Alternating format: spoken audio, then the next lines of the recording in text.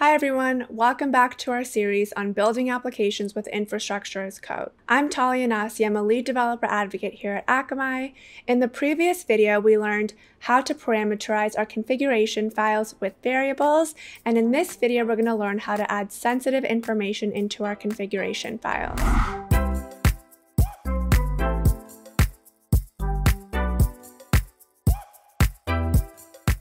Oftentimes, when you write configuration files, you need to input sensitive information to access the resources listed. However, it's not a best practice to hard code these credentials into your configuration file. Instead, you should mark them as sensitive and set values for the variables in a secure place. So let's go ahead and work off of the last configuration file that we created from the last video. And it looked something like this. So we have our Terraform provider, that is Linode, that we're going to be using. But something that we want to make sure that we don't hard code is our Linode API token. You can see here it's a string that we don't want people to have access to if they're going to edit the configuration file. So what we're going to do is we're going to create a new file and we're going to call that terraform.tfvars. And here we're going to add a Linode API token. So instead of hard coding it in the configuration file, we're going to refer to it here. So Linode API token, and we're going to input that value here. So let's copy this and we're going to paste it here. So now it's in the terraform.tfvars file.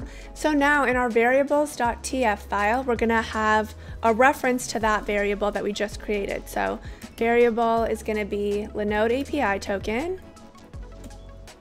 The description is going to be Linode API token. Type is going to be string. And what's going to differentiate this variable with other variables is that we're going to add the sensitive flag. And this is just marking this as sensitive information. So once we save this, we can see this is a sensitive variable. It's not going to be referenced directly into the Linode Terraform configuration file. And we can now replace this token in the configuration file with var.linode API token. So this is one way to protect your sensitive input variables in your configuration files. Thanks everyone for joining. In this video, we learned how to protect sensitive input variables in our configuration files. In the next video, we're going to be learning how to manage resource drift. My name is Talia Nassi. Be sure to like and subscribe to our channel to be updated when we add more content and more videos.